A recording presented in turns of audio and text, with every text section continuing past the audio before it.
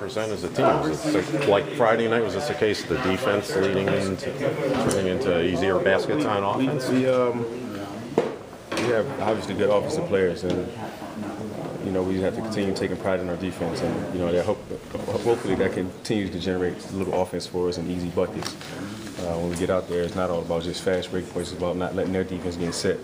I think that's when we're at our best, when we're doing random pick and rolls, and our bigs are ducking in versus their bigs, and getting us easy shots and good looks at the basket. Jameer, your rookie guard, he had some of those infectious plays. Do you think they had an effect on guys and dove on the floor and chased down blocks? We need guys to come in with that type of energy and that type of mindset. Somebody has to get down and dirty, and kind of those type of things are contagious. You said, I let him have that block though. Was this an opponent, considering that they played 3 straight games that had gone at least one overtime? Did you think you could be more energetic than them? Well, we can't focus on what's going on in anybody else's locker room. Our focus is our locker room and what we can control. Our energy level is high, and we have to keep it that way right now. We can't even have any letdowns, no matter who we're playing, because the game isn't going to be perfect for it. It doesn't come easy. We're not the type of team who can just rely on one guy or one thing. We have to do everything pretty good. How much would it mean after the way this homestand started if you could pull out a win on Tuesday night and manage up? We just take it one game at a time, and I don't look at any one game bigger than any other game.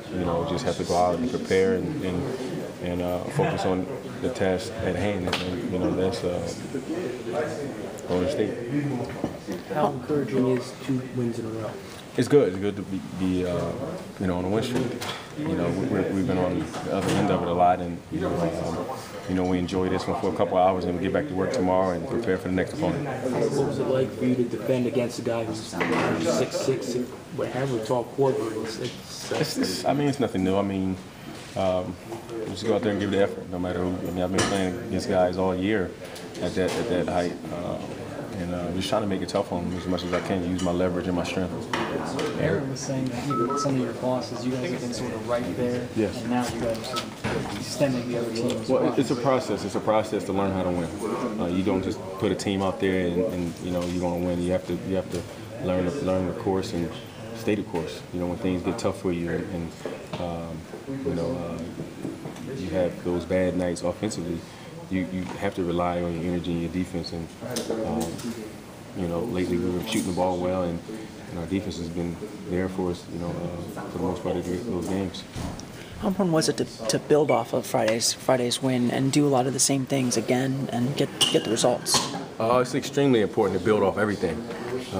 We have to learn, like I said, how to win. We have to learn from our mistakes as well as we go through them. We have so many young guys,